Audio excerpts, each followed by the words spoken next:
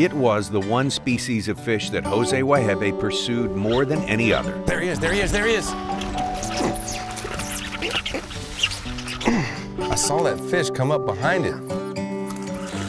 Craziness, absolute craziness. In 16 years of the Spanish fly, he did over 30 shows fishing for them. Oh, you gotta be kidding me! Look at this thing!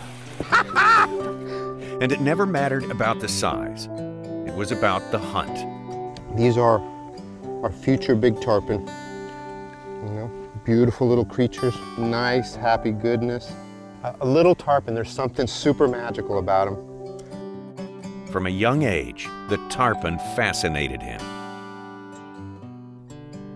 So it was fitting that in April of 2012, Jose would shoot the last show of his life, stalking one final tarpon. This is that show.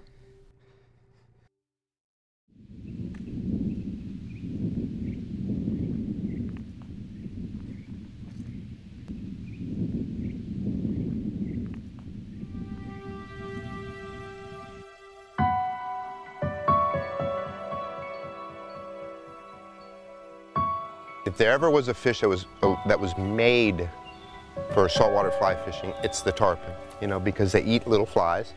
They're found in shallow waters where fishermen can target them.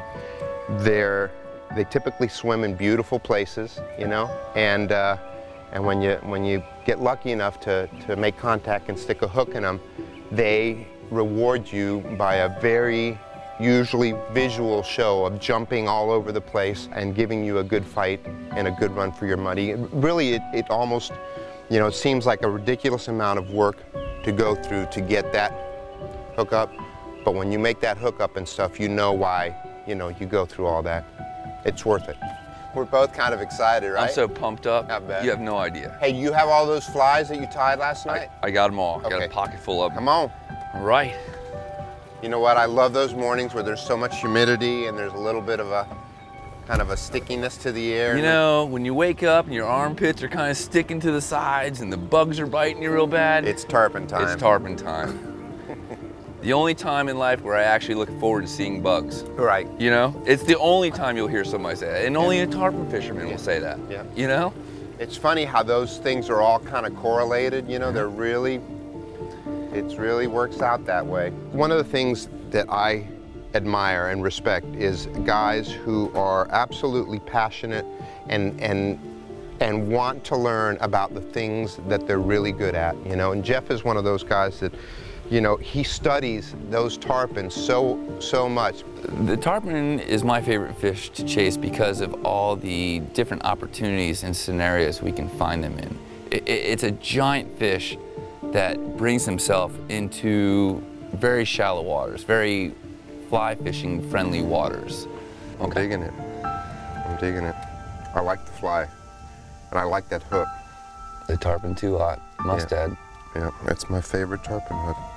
I think one of the greatest rewards in tarpon fishing, especially for a fly fisherman, and especially with early fish, is that, you know, you've spent the whole winter, you know, not tarpon fishing, right? And so you know what that spring into summertime transition is going to bring with regards, you know, to these massive schools of, you know, 40 to 140, 50-pound fish come into the area that eat these little flies. So to get that first wave of fish in, whether they bite or not, you know, just the anticipation, it's pretty exciting. It's, you know, it's the beginning of the season. You know, it's the first time you get to go back to the game of hunting tarpon on the flats. He rotated. Good. Great cast. Nice and smooth, long and smooth. Here we go. Got him. Good job. All right. Oh, mommy! Ah! Ah! Woo! That's what I'm saying.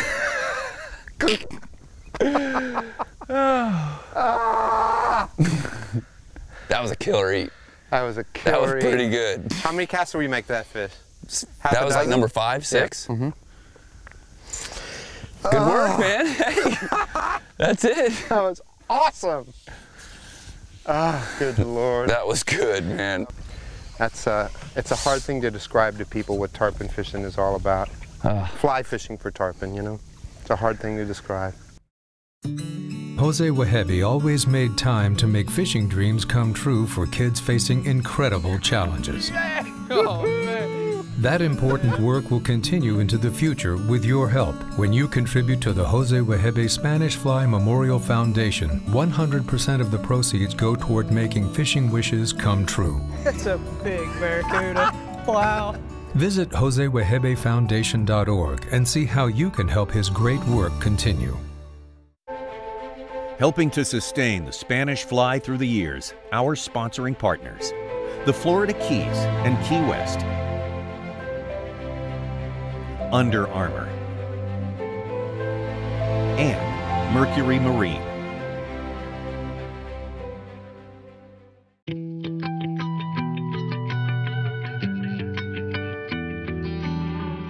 This Florida Keys moment is presented by the Florida Keys and Key West.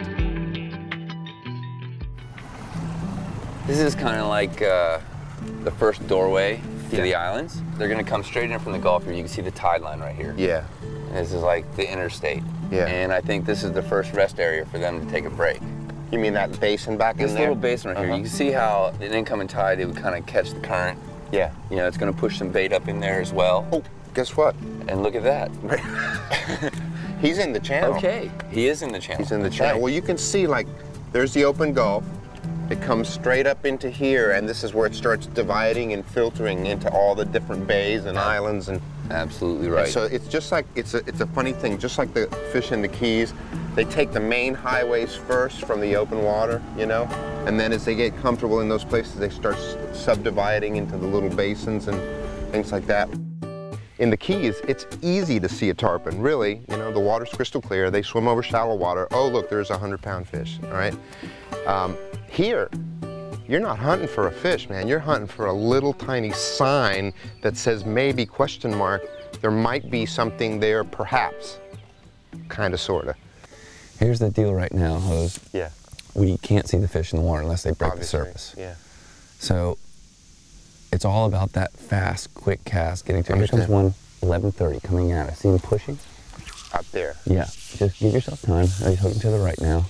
Then when you finally kind of see the somewhat maybe shape of a tarpon in there, now you got to figure out, well, which is his head? Is that his head or is that his head, you know? Straight in front of you, straight in front of me, about 20 feet, there's a dark spot right there, right there. You see it, right? I see it. I can't tell direction, that's the problem. It can be a really challenging way to fish tarpon on fly because your windows, your casting windows, they're tiny. It's a tiny little window in that muddy water where it just kind of, you know, and the fish kind of sees, imagines something nearby and makes a response to it, you know? Hey, is that him right there? That's him right there. That's him right there. Right, he's looking at you. I see him.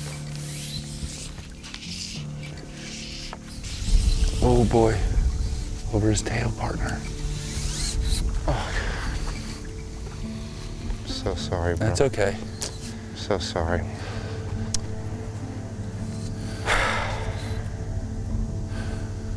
There you go, man. It's all right, brother. I love this game. Damn, son. Well, right now, this game kind of stinks. I mean, I made a great cast to his tail.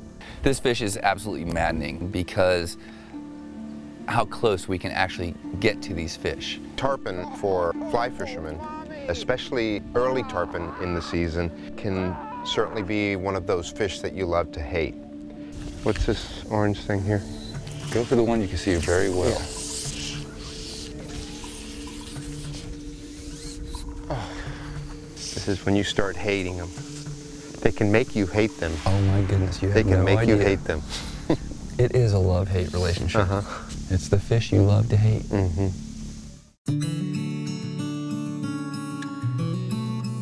Saltwater Tackle Box, the mentor, is presented by Plano Tackle Systems, America's favorite tackle boxes. All right, there's a lot of sight fishing that we do on these smaller boats where, you know, there's a guide pulling in the back and there's an angler in the bow, and typically the higher up you are, the easier it is to see in the water. So we use a lot of casting platforms.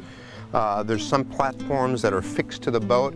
I personally prefer to use a cooler because, you know, that way if it's a windy day and you don't want an angler standing up on the casting platform, literally you can take it off and put it back in the cockpit and it becomes a cooler again. A couple tricks to it though, especially if you're fly fishing. When the coolers come out, they come out with the handles this way, right? And so you can see when you latch them, you have a place right here for the fly line to catch.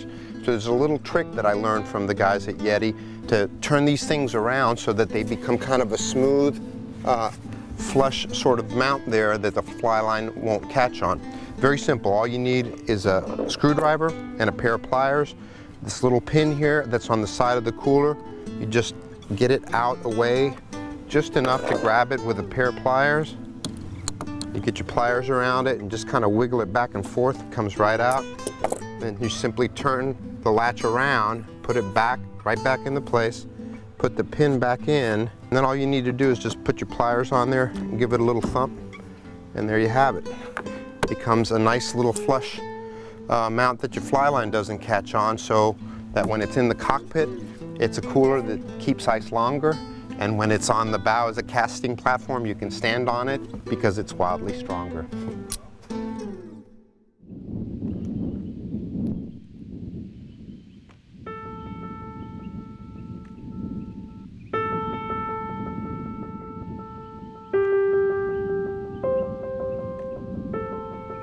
I wonder if this would be time for one of those bigger flies.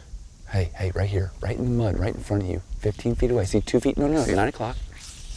A little farther, see him? 10 feet left? Not even.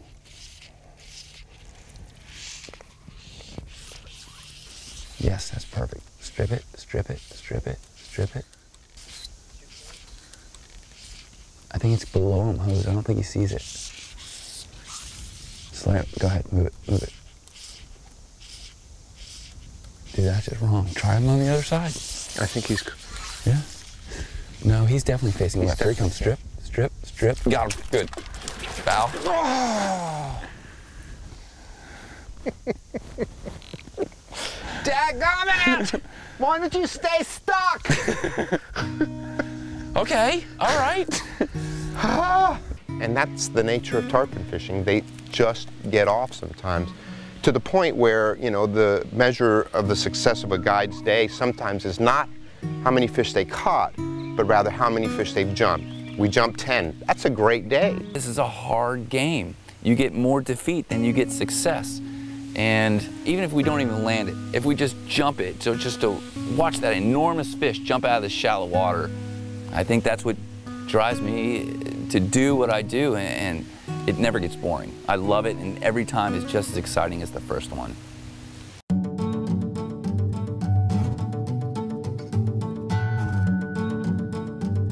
The Road Less Traveled is brought to you by Costa del Mar.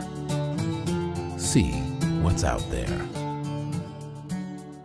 So this is your shop where you do all your tinkering and engineering and everything? Yeah, that's what things happening right here. I try to figure it out in here, how to do, what to do, and all that sort of stuff. So Holy moly, come look on at this. in here, buddy. I got your reels right here, buddy, them blue reels you wanted. Oh my goodness. And these things is, hopefully you're gonna get you a big old tarpon, or try anyhow. Yeah, no doubt. And it's, if you don't lose them, it's not gonna be their real fault, so you gotta be careful. Yeah, I have full faith in your engineering work, Teddy. Mm-hmm. How many world records do you have on your fly reels? Well, the last we counted, we had well over 700.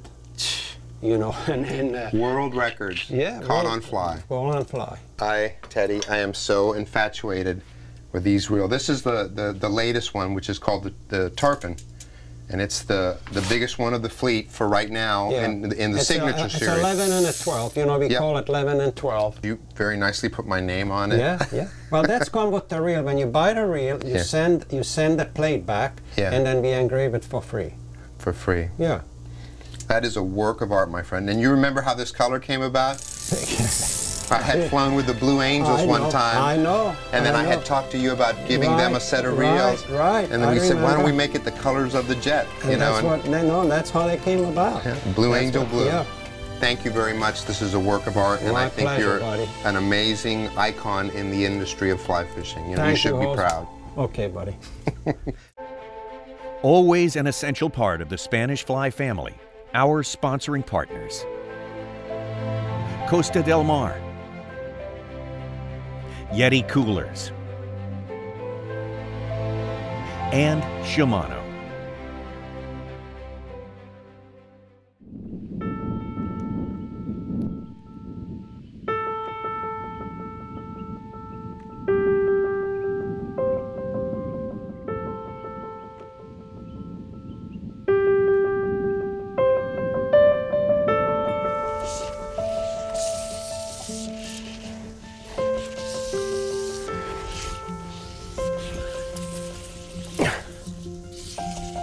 Kind of where I'm thinking, right?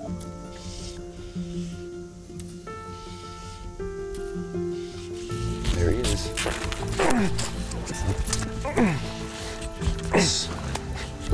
Contact. How about that for a guess? Man, go ahead and work it. I think you got him. All right. All right, buddy. How was that for a guess? Like I said, just drag it by his nose.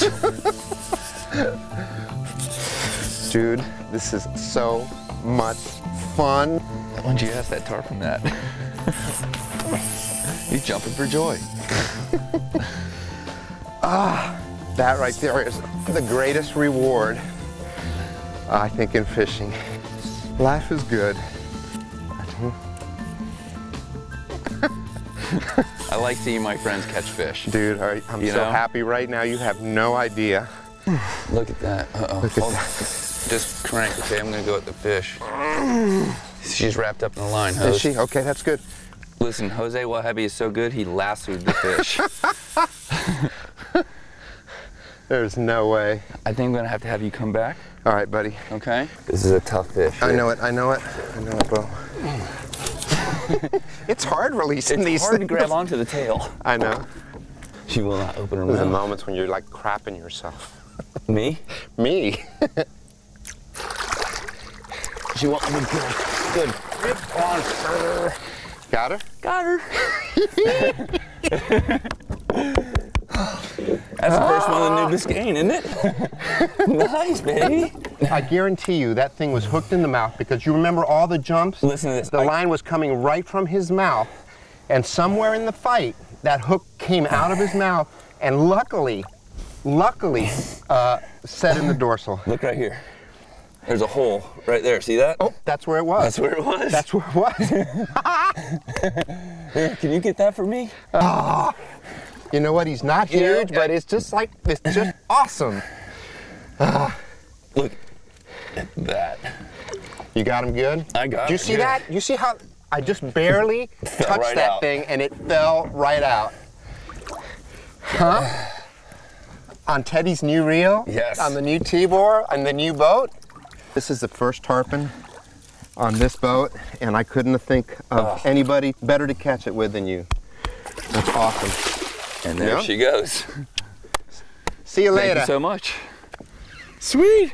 I love it when a plan comes together. Well hunted, well fished, well everything.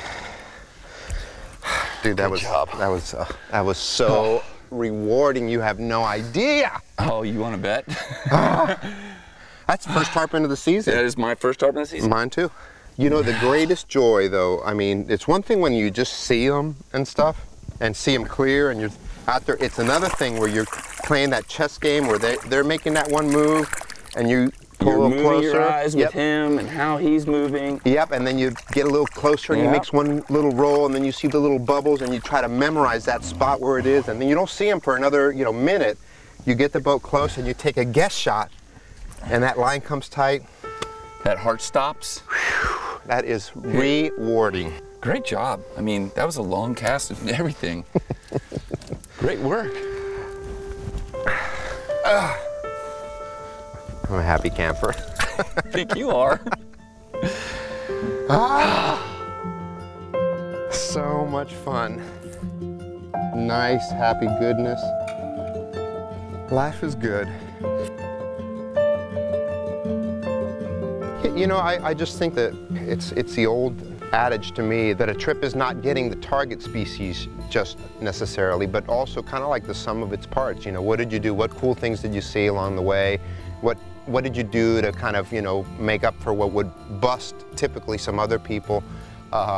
They kind of either give up or fail to have a good time because things aren't going exactly the way you would hope for. You know, it'd be great to come in there and have 5 excellent days of tarpon fishing. It just doesn't happen that way all the time. You know what? You get 1 or 2 in there, man, and you jump a few and you manage to catch that one. You know, sometimes catching less fish, you know, and it being more frustrating is more rewarding than catching a whole bunch of them because you had to work at it.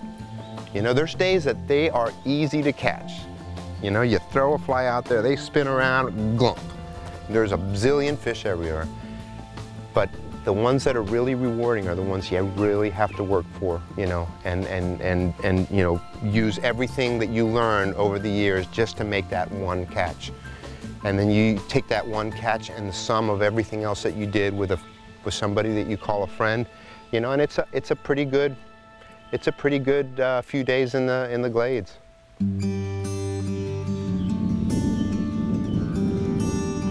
Good?